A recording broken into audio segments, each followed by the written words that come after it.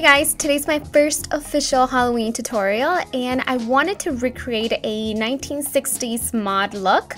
The makeup trend back then was all about the cut crease, bold liner, and extreme lashes, and it paired perfectly with bright rouge on the cheeks and subtle lips. So let's begin this easy transformation. Alright, so the first thing that I'm going to do is start by applying this Benefit 15 Hour Wear face primer, and I'm going to apply it all over my face first directly from the tube, and then I'm going to go over with this awesome brush that I'm going to use for foundation and blending my concealer as well. This is actually the Sigma Flat Angled Kabuki, which is the F88 if I'm not mistaken, and I'm just going to blend it all out throughout my face so the foundation sticks nice and perfectly. Alright, so next I'm actually going to mix two different foundations to match my skin color, because I figured instead of going out and buying a new color, I'm just going to do what I can with what I have. So I'm using the CoverGirl Outlast Stay Fabulous in Soft Honey and the L'Oreal Paris True Match Lumi Foundation in Classic Tan. So I'm just going to mix that up, and this is actually a Low Cornell painting brush that I just used to mix it up and apply on my face. And then I'm going back to the Sigma Flat Angled Kabuki brush just to blend that all over my face, and I actually really like it because it has a really nice angle which gets into every corner, but it also blends out my foundation so fast. Next, I'm just going to conceal and also brighten up my face a little bit using this Physicians Formula Super BB Cream or Super BB Concealer, which also contains SPF 30. And I'm just going to apply that right where you see it. And then I'm also going to go back to the Kabuki F88 from Sigma to blend it all out.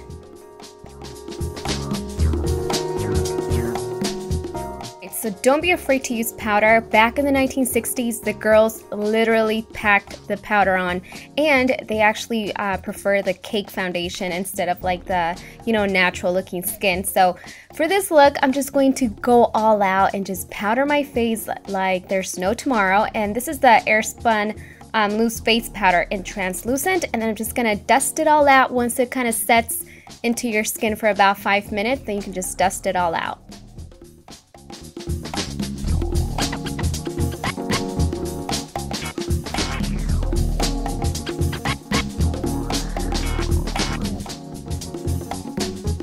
Okay, so here I'm just going to fill in my eyebrows, and for my eyebrows I forgot what I was using. I didn't even record what I was actually using for this, but I mean, if you don't even need to fill in your eyebrows, you don't have to. I'm gonna do so because mine are kind of looking a little like they need to be filled in, so I'm just gonna fill them in. But I'm also going to do a little bit of concealer on the top and bottom of my eyebrows just to kind of clean it up, and that way I have a more nice defined brow, because that's what I need.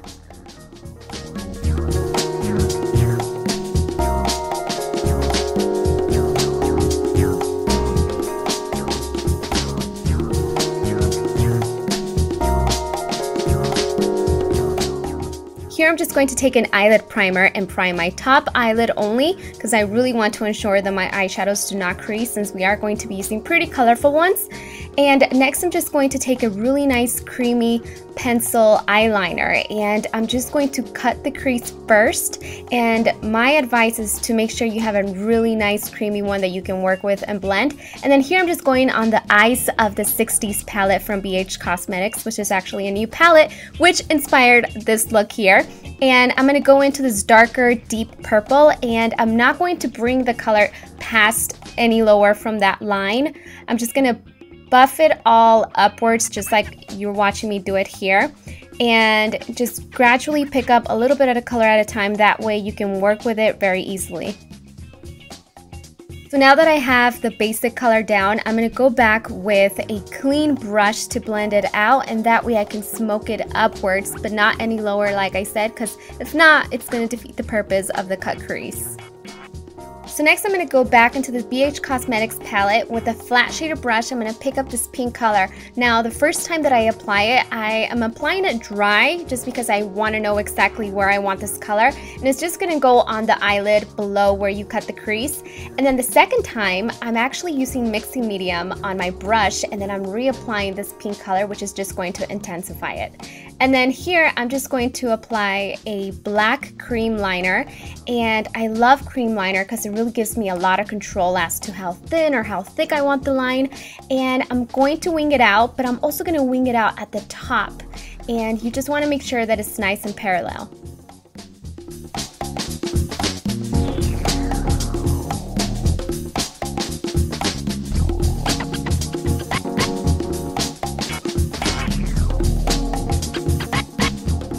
I'm also cutting the crease slightly on the outer corner of the top line that we did first, just because I'm also going to use a different brush that is clean just to blend it out and intensify that crease.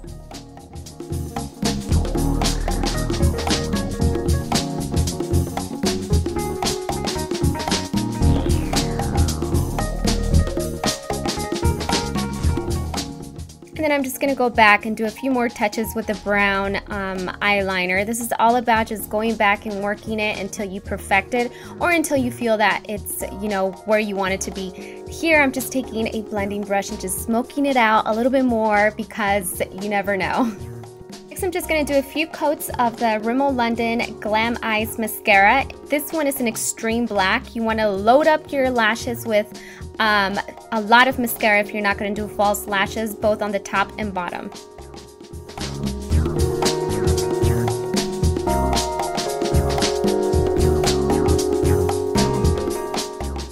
Here I'm just going to do a little bit of highlight right beneath my eyebrow, and I'm also going to take this moment to blend out the top area where I smoked out the liner.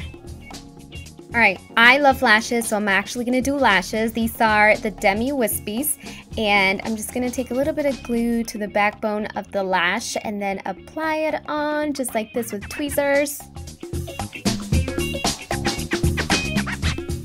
So now this is my favorite part because I don't do this often, but these are my Twiggy lashes, what I like to call them, because she made them really popular in the 1960s. Now these are individual false lashes, and you want to make sure that the ones that you use are for the bottom lash line. So just they're actually really easy to apply. Just make sure the glue is nice and tacky, and trust me, when you have a little bit of mascara on your real lashes, they're gonna go on perfectly. Anyways, this is the Daisy Blush Duo from BH Cosmetics, and the 1960s was also all about flushed pink cheeks, especially they used a lot of rouge, but since I actually added powder, I'm not going to do a cream on top of this, which is why I'm going for a pink powder blush. And I'm just going to apply this somewhat heavily, more than I usually go for, but hey, that's all about the 1960s. Now for the lips, I'm using the Wet n Wild Think Pink lipstick, and it's actually too intense and too matchy-matchy, which is why I wiped it off, but I actually really like that it stained my lips. So right on top of that, I'm using Revlon Super Lustrous in Snow Pink just to gloss it up. They did use a lot of gloss, so don't be afraid to, you know, go a little crazy. And I'm almost done. I'm just going to finish up putting on this lip gloss. But thank you so much for watching. I hope you guys enjoyed my first Halloween tutorial. This is not a scary one, but I will have a scary one coming up very soon. And all the product information is going to be linked down below if you guys have any questions. And I will see you guys in my next Halloween video. Bye!